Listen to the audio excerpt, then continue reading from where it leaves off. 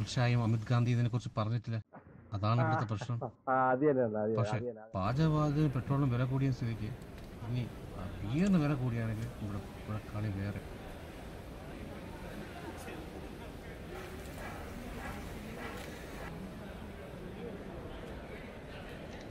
₹10,000 ഉള്ളു കേട്ടോ.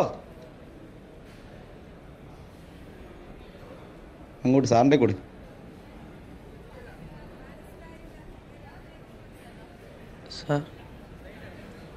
സാറേ, എന്താ അത്? വെള്ളപ്പൊക്ക സഹായത്തിന്റെ അപേക്ഷ.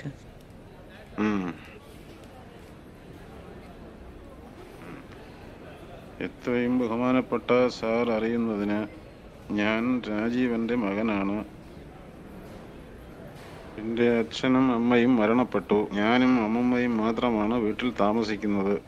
എൻ്റെ വീടും സാധനങ്ങളും വെള്ളം കൊണ്ടുപോയി.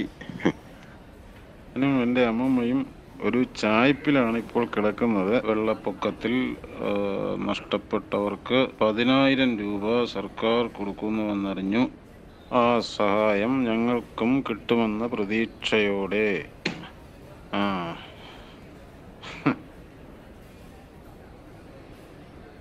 നിനക്ക് എത്ര വയസ്സായടാ? 14. എടാ, ഇതാണോ സർക്കാർ ഓഫീസിൽ കൊടുക്കേണ്ട അപേക്ഷ ഫോം? നീ കൊണ്ടുപോയി അറിയാവുന്ന ആരെങ്കിലും കൊടുത്ത് എഴുതിക്കൊണ്ടുവാ. 10,000 രൂപയെ 10,000 രൂപ കിട്ടിയിട്ട് നീ എന്ത് നേടാനാ? 50,000 രൂപ കൊണ്ട് ജീവിക്കാൻ പറ്റുന്നില്ല, പിന്നെ 10,000 രൂപ കഷ്ടം.